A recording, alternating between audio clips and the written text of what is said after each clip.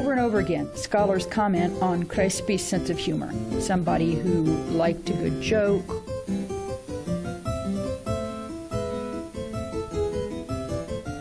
whose approach was whimsical,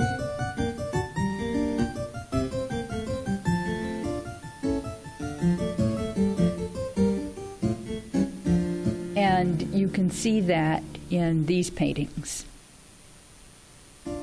Putti frolicking with lambs and Putti frolicking with birds. They were probably painted to be hung together, and Putti is from the Sanskrit for young boy, baby boy.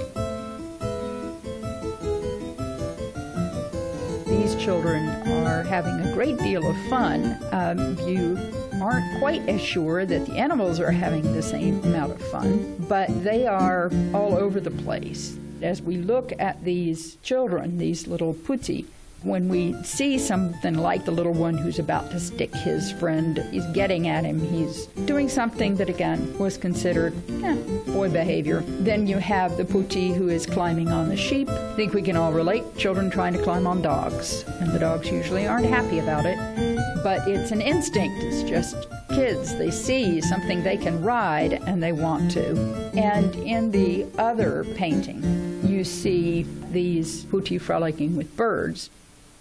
Looks like one of these Putti is taking them out and handing them to his friends to play with. Again, this is something that we would be maybe a little queasy about because children often damage little birds.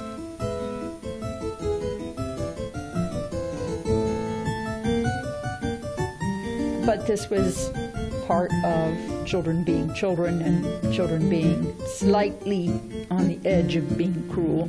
There's a sense of innocence, even as there's also this undercurrent of perhaps not so pleasant mischief. The sense of humor is a bit rough. There's a great deal of what today we would call slapstick. Cruelty was considered funny. It's an odd combination, but it's very 18th century. CRESPI was himself a rather naughty boy.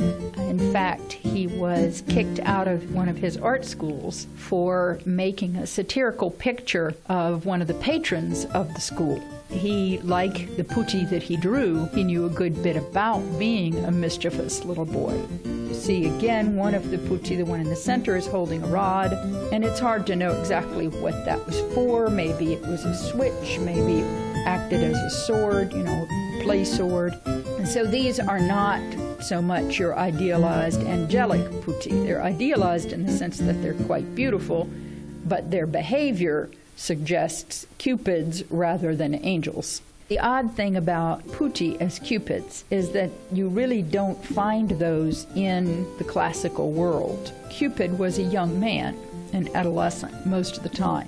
He was Venus's son. But over the course of the late Roman Empire into early medieval period, the cupids became associated with mischievous children, but on a heroic stage. What we are probably most familiar with in terms of these images are Raphael's Putti from his painting of the Sistine Madonna in 1512. They're also not doing anything overtly naughty. And yet, even with them, there's a little sense that maybe they're thinking about what they might do.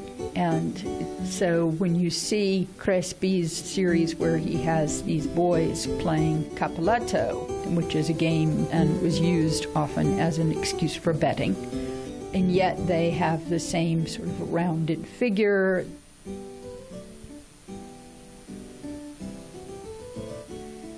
same tousled hair and innocent air about them that you see in Putti.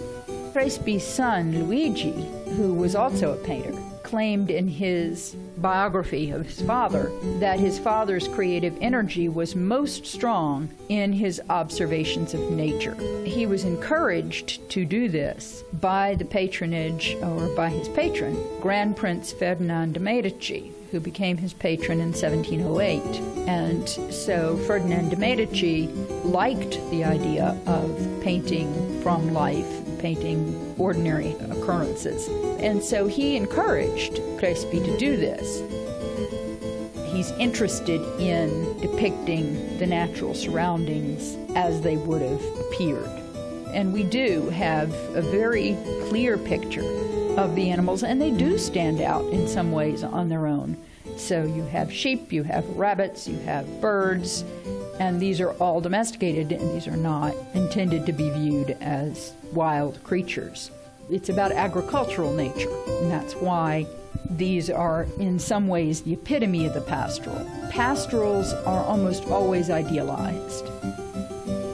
The countryside was viewed as being more innocent, particularly as cities grew and as people began to associate them more with industry and with temptation.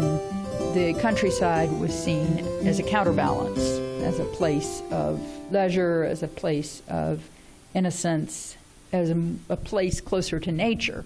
The putti in a pastoral setting are associated much more with harmless pleasures, and CRESPI is good at capturing that.